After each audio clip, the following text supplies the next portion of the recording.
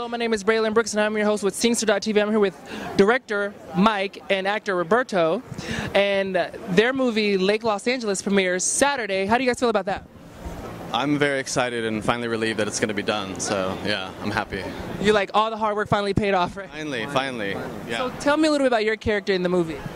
My character is in charge of a drop house where immigrants that come into this country stay there until the family comes and they pick them up. Well, the story revolves around this little girl, 10-year-old girl who comes, but then nobody comes to get her.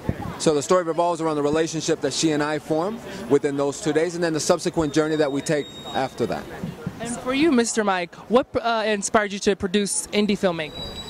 Produce indie films?